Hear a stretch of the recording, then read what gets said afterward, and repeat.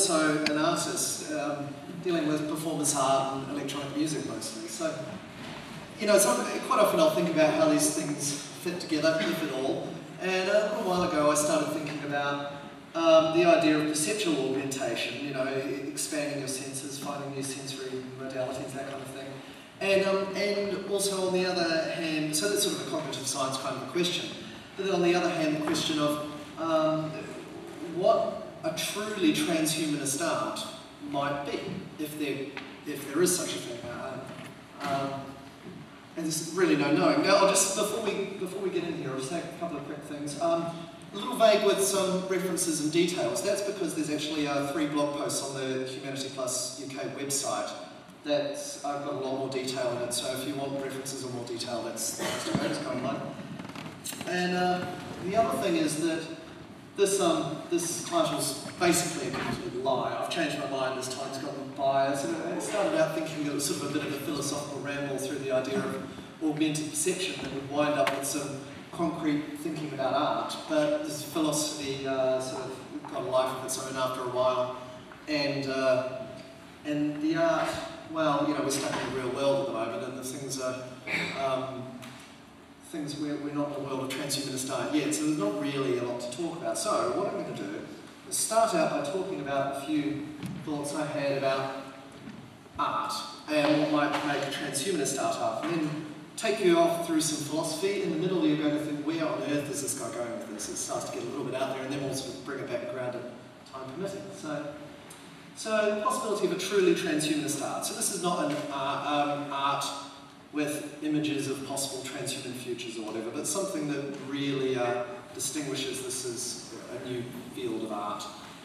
One possibility, and this is only one of many, and I'm not going to try and be exhaustive, but is the possibility that we're talking about art that only transhumans could make or appreciate. There's something about the very nature of being modified that creates a separate experience that this art involves. And the kind of thing that I'm thinking of generally when I think about this kind of thing is locative art is a kind of art form that's appearing quite a bit at the minute, where you've got GPS and similar systems being used to create basically augmented reality tableaus. So you go to a real place in the real world, but then when you look at that place through a webcam, something like that, you'll see extra elements of the scene. There'll be aspects to the scene that you wouldn't have been aware of otherwise.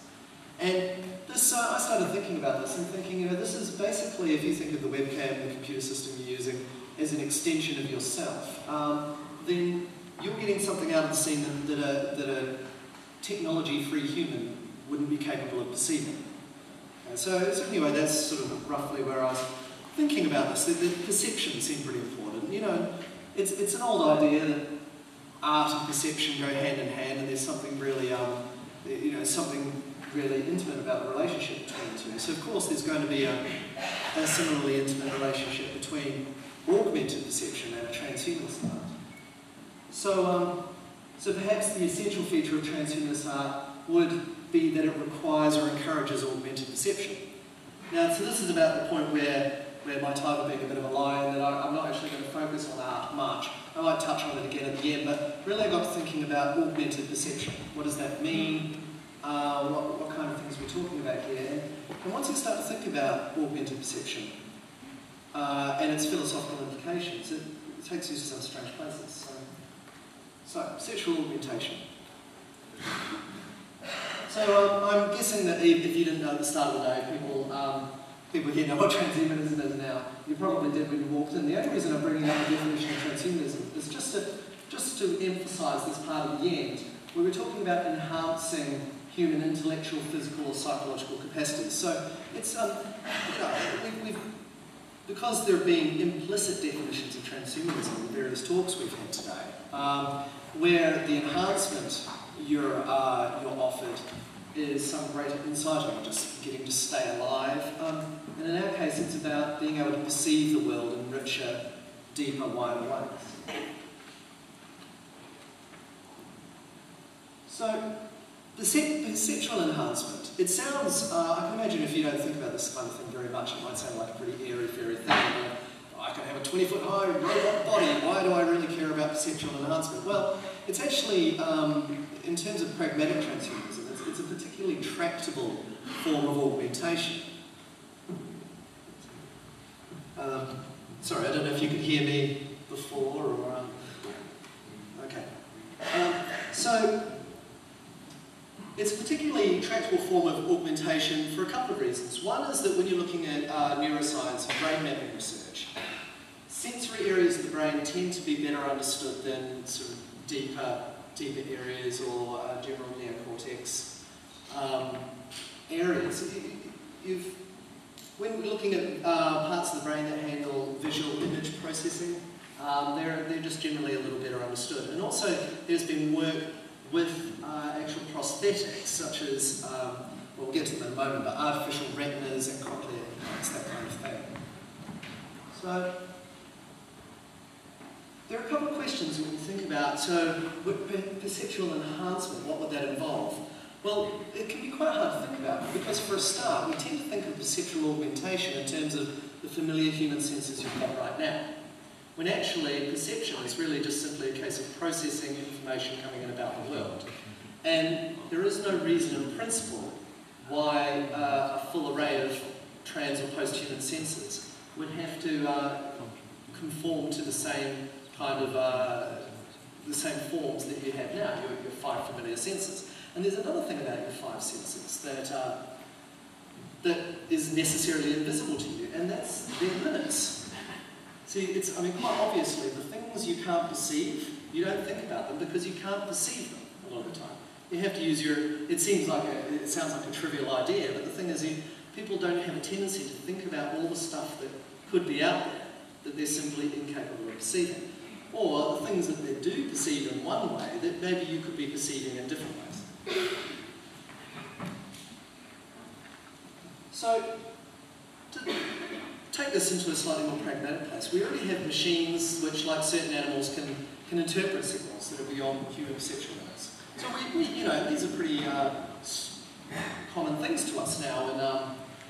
In the 21st century, you know, you have images from outer space. You've got X-ray machines. You name it. They're showing you images that you wouldn't. And I'm sticking with vision generally because it's just a simple thing to think and talk about.